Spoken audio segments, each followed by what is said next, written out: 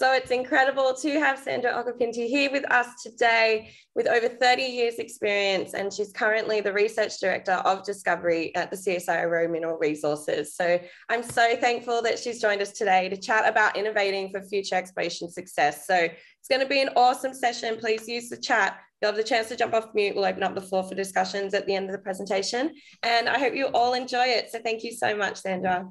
Okay, so thanks very much, Jess. And before I start, I just would like to acknowledge the traditional owners from where I'm speaking from. For me, it's the Whadjuk people of the Noongar Nation, and pay my respects to their elders, past and present.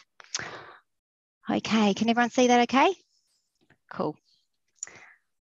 So I'm not going to be as funny as Cam, unfortunately, perhaps for you, but today I'm just going to talk about some of the things that my team are working on. If I can, yeah, there we go. So basically, as you know, within Australia, we have, we've got a vast continent, lots of mineral resources. Some of them are dotted here on this map. This is just for mines, I think, the dots on this particular map. But we're faced with the challenge of trying to work out what lies beneath the cover. And when I talk about cover, I don't mean just cover in those really, really yellow areas on the map, but the cover even within those well-endowed areas that we have, because the cover is expert at hiding what lies beneath. And at CSIRO, we're trying to work out different ways of seeing through it. Before I continue, I just want to acknowledge the people that have contributed to this work, or are contributing to this work at the moment. This is my team, the Discovery team. We also got in there some people from the Deep Earth Imaging Future Science platform. And basically what I've tried to build, or what we've tried to build, is a really diverse team of very enthusiastic researchers. And the reason for that is that we want free thought. We want people not to be afraid to innovate and put up really crazy ideas.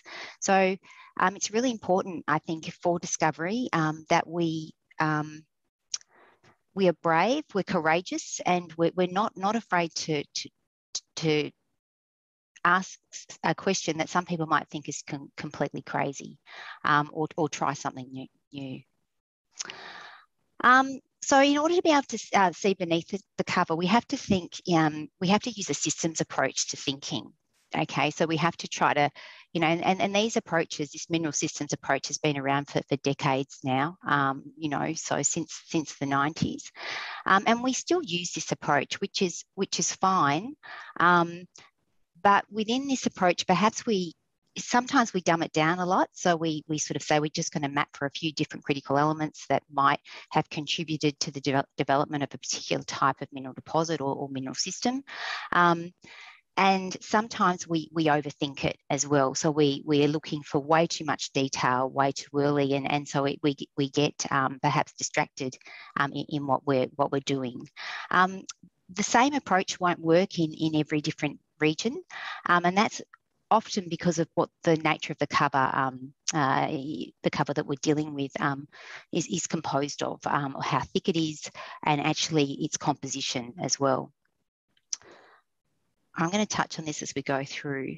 In terms of mineral systems, this is some work that I did quite a few years ago, where I basically looked at a number of different types of mineral deposits, and I just collated them. And this is just a summary of some of that collation. And I used a binary approach to look at what those critical elements are between those different deposits. So you can see here, you don't need to read this, but basically, just look at where all the yeses line up, or where most of the nos line up.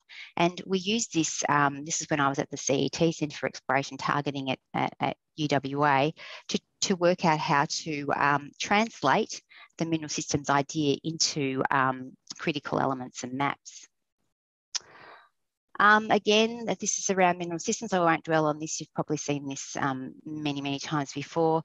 On the left here, Cam and John Wronski put together a very simplified approach to mineral systems, which works quite well in some respects, but it doesn't tell you what sort of data to collect, or how to collect that data in different regions to try to assure a bit more exploration success. Myself and others took that another step further, and we tried to communicate what sorts of features to look for in different, that talk back to these sorts of data. So deep crustal scale structures, what they are basically, and therefore, by implication, what kind of data to use to map for them. But in all of this, in exploration, in narrowing down your search area, in finding the right types of deposits, what's really important is that we have a model, okay, and we're flexible about our model, okay, so we're always rethinking our model. We go on a journey around that model. So we're collecting different types of data, we're putting it together in different ways, we're really thinking about what it means. What we're developing at CSIRO are a number of decision support tools to help us along that journey. Okay, so one of the issues that we have in targeting or exploration is integrating data that are collected at different scales, different resolutions, and that are speaking to different scales.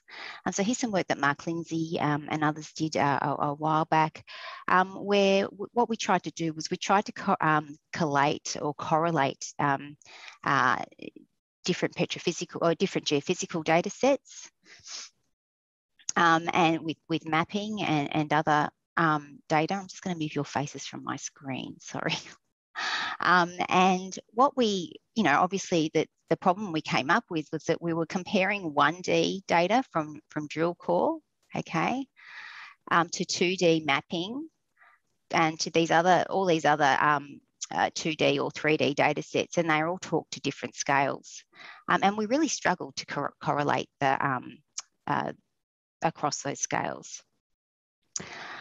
So now I'm just going to go through a number of different types of work that we've been doing at CSIRO and that do cross-cut those different scales. So here's some work that the DEI FSP have just recently done, looking at seismic velocity models or developing new seismic velocity models for across the continent. Now, these are obviously really interesting and really important because they're mapping the depth of different basins across the continent. Now, this is just one scale of these data of this particular study that I'm showing. But perhaps one of the most interesting things really is what's going on down here at the boundary with the mantle. So obviously in exploration, we might look at these and think that these areas here where there's perturbations might be important because there might be some faults that are actually penetrating through the mantle. At a different scale, in geophysics, depth of cover is really important. And we're developing different ways of getting to that depth of cover. So we're using multi-physics techniques, so where we use one geophysical data set to inform another geophysical data set to put together these 3D models for depth of cover. At a different scale again, so this is for the West Yilgarn, we're going back and re-looking at samples and reanalyzing just the geochemistry, whole rock geochemistry. But at the same time, the other thing we're doing is looking at the mineralogy. So we're taking hyperspectral measurements of the same samples, and you can see here on the left, and let me find a pointer. I'm really challenged today. There's my pointer. Is it going to work? Here we go. All right, so here you can see the mineralogy, gibbsite, girthite, kaolinite, and here's just a very roughly gridded map of lithium geochemistry from the same samples. If we normalise the lithium geochemistry against the mineralogy, and we're not going to move there. Okay, so the other thing to note here is that this geochem is all, and the lithium and this mineralogy is from around 40 centimetres below the surface. So this mineralogy map or map of mineralogy is probably the first at that scale ever produced in the world. That's from below the surface, basically, at that scale. Now, let's move it forward. Now, if we normalise the geochem against the mineralogy, we're not seeing a lot of the detail in this gridded thing, but we actually get a different result. Okay, so that's telling us something about the where the different elements are sitting within minerals, and if we're going to pick it up in certain mineralogies or not. So, or where it's, if it's coming through in that geochemistry. And that's the kind of thing that we're going to have to do going ahead. We're going to have to look at our data in different ways to open up our search space. Now I'm just going to segue back into mineral systems again and mineral potential mapping. Mineral potential mapping is basically applying a blunt instrument to define a search space. And it's basically, it's okay. It's definitely not the answer to everything. It's what we do in our heads a lot of the time. And here's an example from GA where they applied those ideas as mineral systems ideas for nickel endowment. There's the workflow that they used. Here's some, and here's the Julimar deposit. So there's Julimar in here. Julimar is obviously a nickel, is a PGE nickel deposit, only about 80 kilometres north of Perth. So I've got Perth here. And you basically can see the geophysical data sets. So gravity over magnetics here. There's Julimar. There's a bit of a greenstone belt coming through there. And that's where the hotspot came up on the GA national scale mineral potential map compilation. So it works. Sometimes you need to think about the scale of the data that you're using and also what sort of system you're after and if that data are the right data for looking for that system.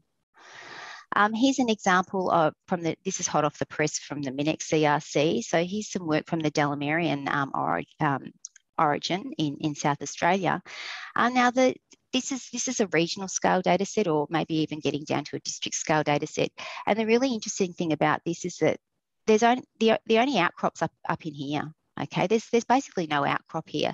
So the geology map that's used for the targeting or the mineral potential mapping is all interpreted. There's hardly any data from here. So we're interpreting the gravity, the magnetics to get this geology map, to get our structural map, and putting all of that together, getting at our critical elements, so maybe fluid flow pathways, favourable rocks, essentially. There's no geochemistry into mineral potential map products. Now, again, this is applying a blunt instrument, but it's taking a model, going through that journey and applying that blunt instrument to get to sort of focus your exploration efforts. Here's an example from the Kimberley, where we did some mineral potential maps. We used different models for that region. So one of the things we did was we looked at gold and nickel.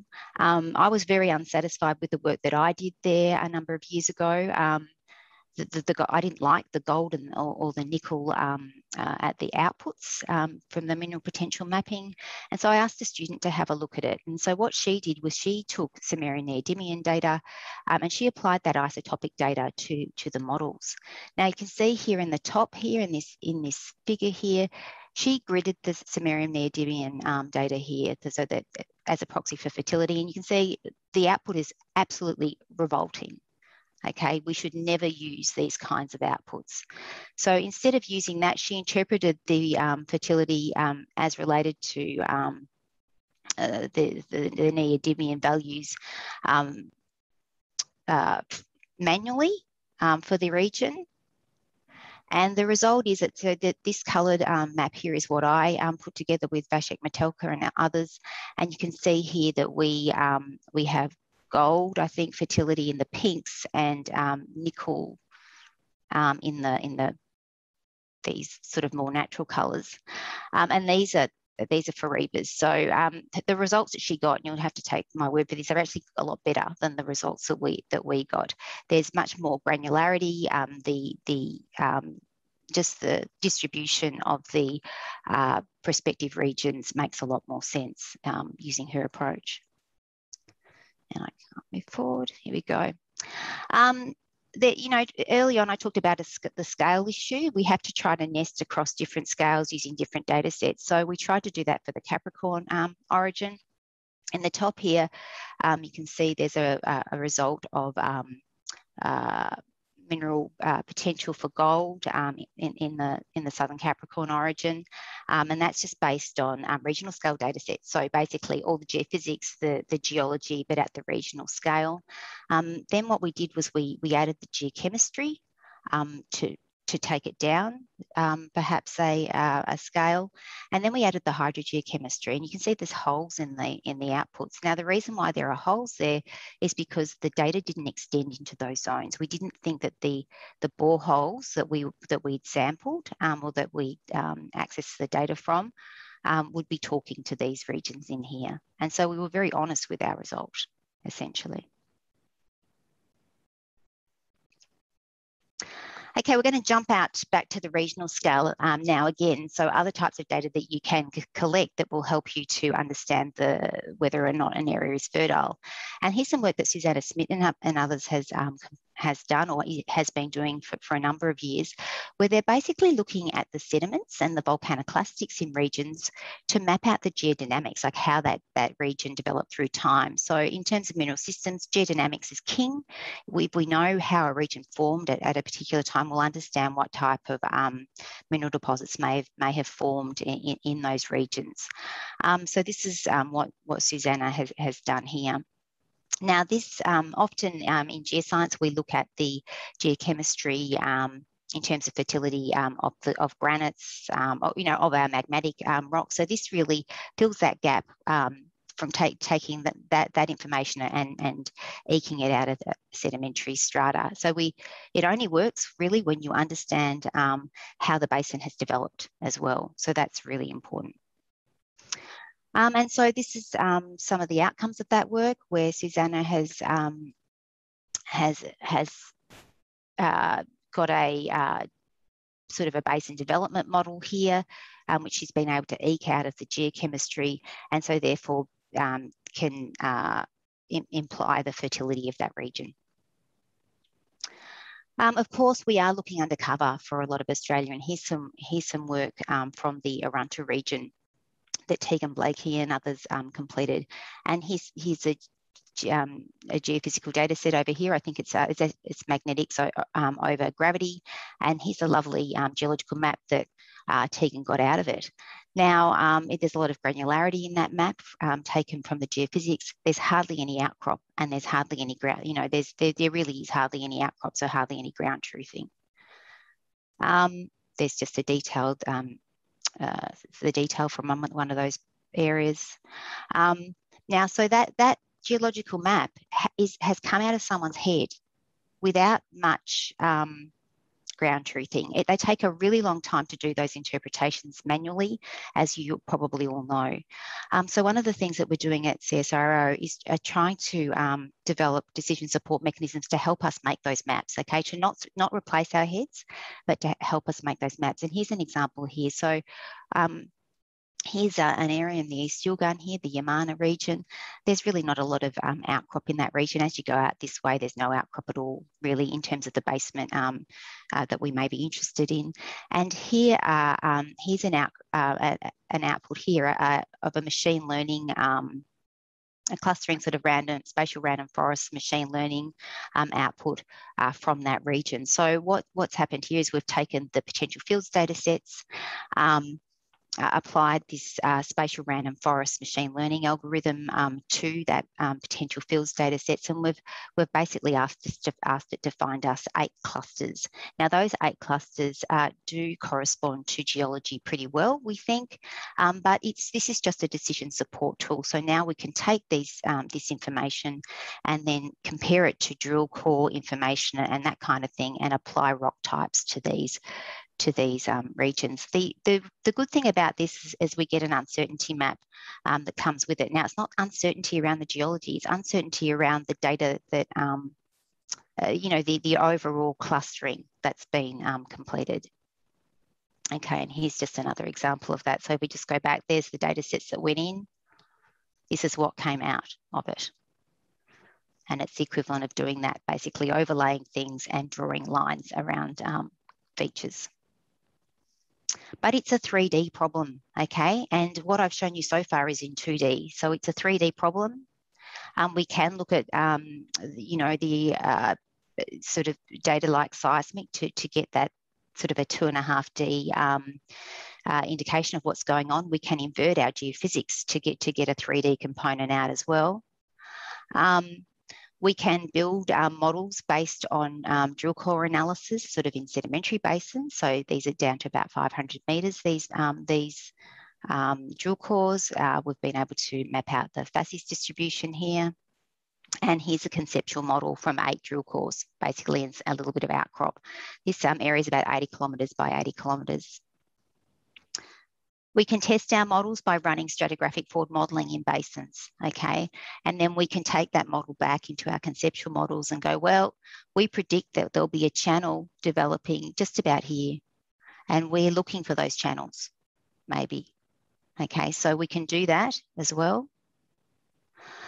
And we can take that information and look at fluid flow models as well. So we can apply different types of modelling techniques. So we can take our structural interpretations, fairly rough structural interpretation here. We need to simplify those interpretations into our fluid flow models.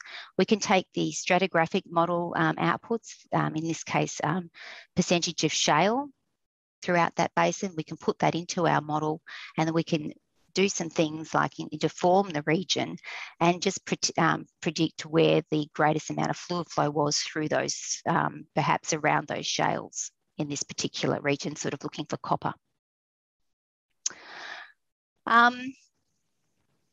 We have a lot of geophysical data, and geophysical data it's what we use to get that 3D look, really, or that 3D information from a region.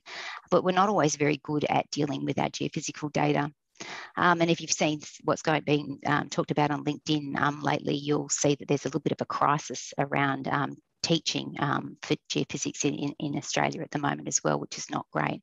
One of the things we're doing at CSIRO is we're developing a new platform called the Geophysical Processing Toolkit.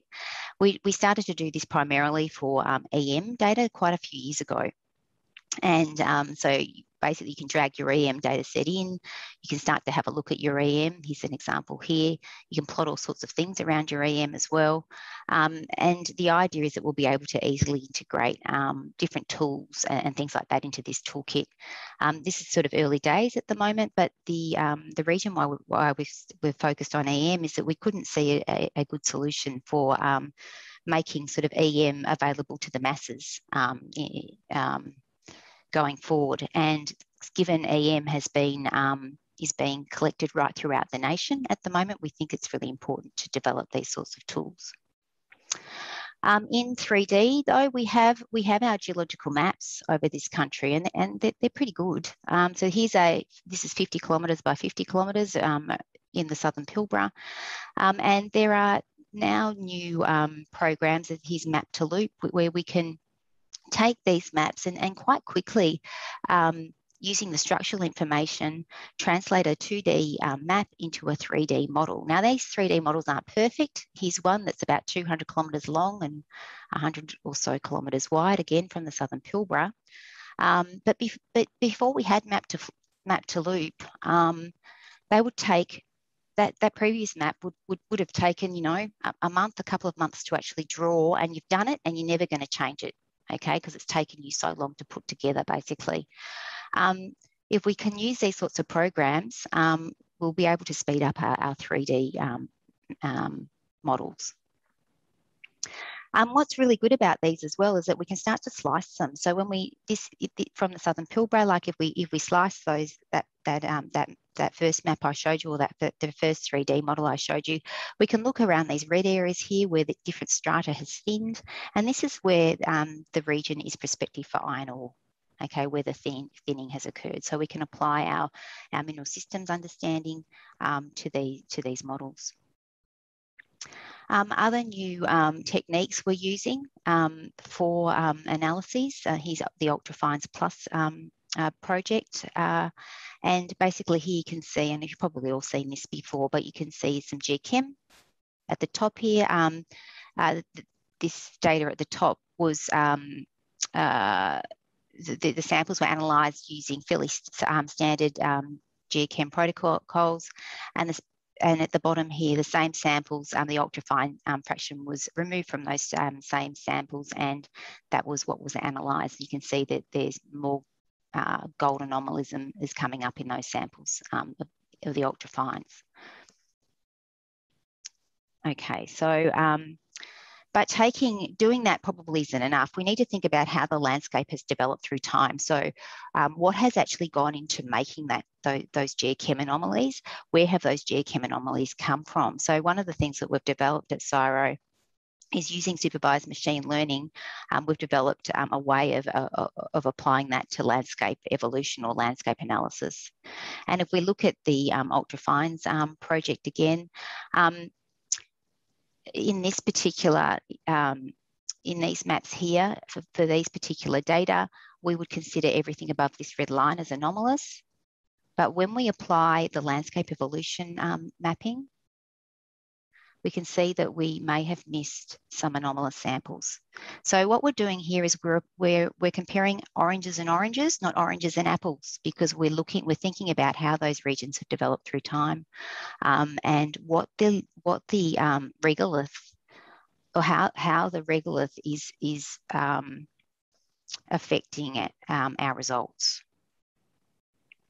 Hyperspectral mineralogies, CSIRO have got a lot of skin in the game when it comes to hyperspectral mineralogy, having developed or built the first high logger. And here's an example of that. We all know what these things look like now. We get core, we run them through these machines, we get lots of squiggly lines, and I get in trouble all the time for calling these things squiggly lines, but that is what they are. So it's not really direct mineralogy, it's indirect mineralogy that we are interpreting from these lines. We can see lots of things in those. We can pick out different perhaps interfaces in our regolith. Which is really good, might be important in terms of sampling different parts of a regolith profile.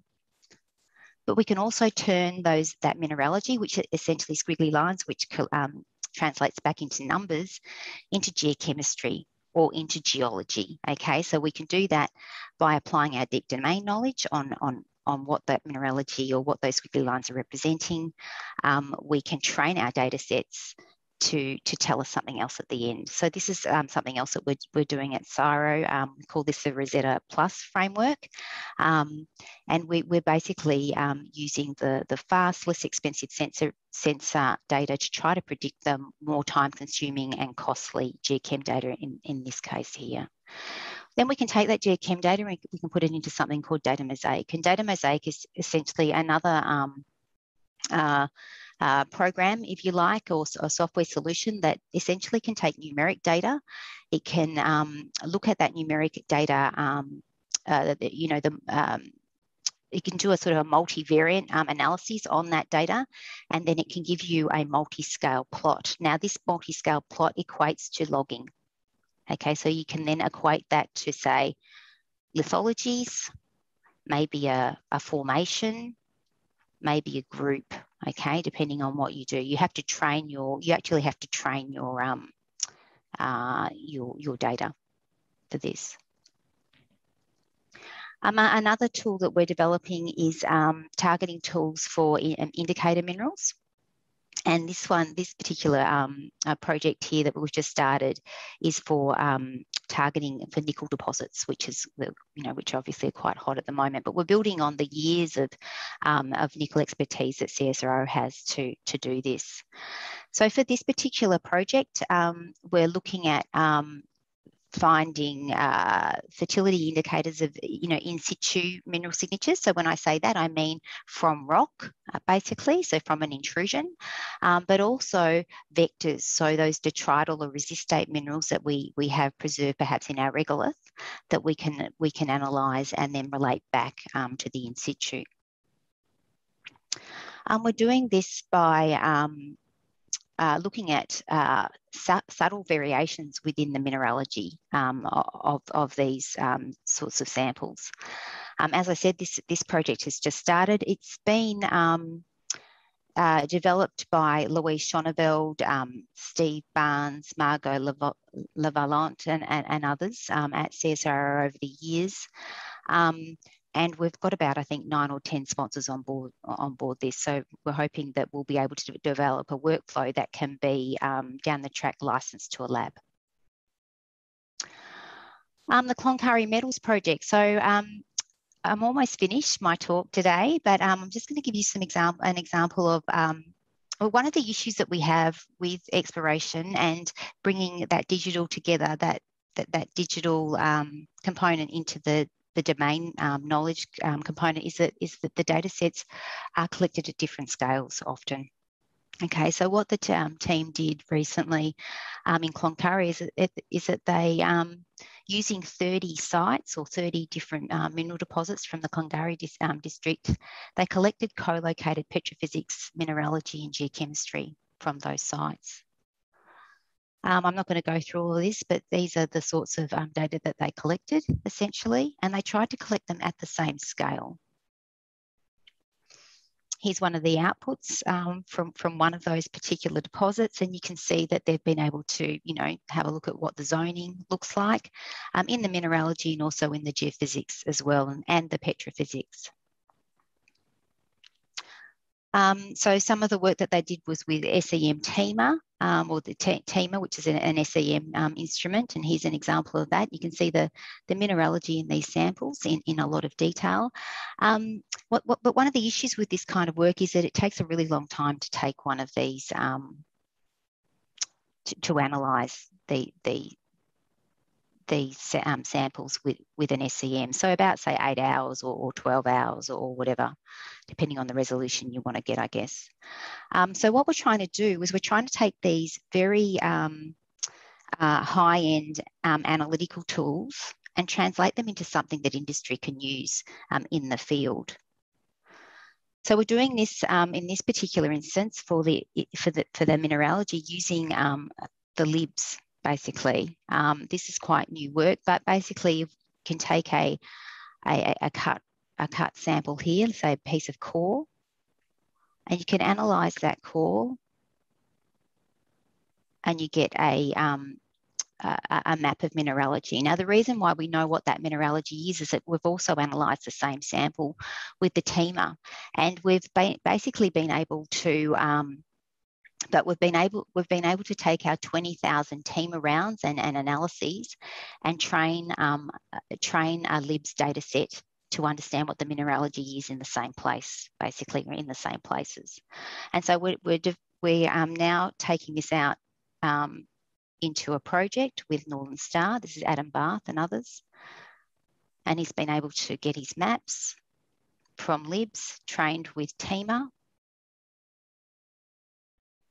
And the results are pretty good. So the resolution of the LIBS is less than the SEM instrument, but it's absolutely good enough for what you need at a mine site, or maybe even in a sort of an advanced exploration program. So 12-minute scanning time for each of those rather than 8 to 12 hours.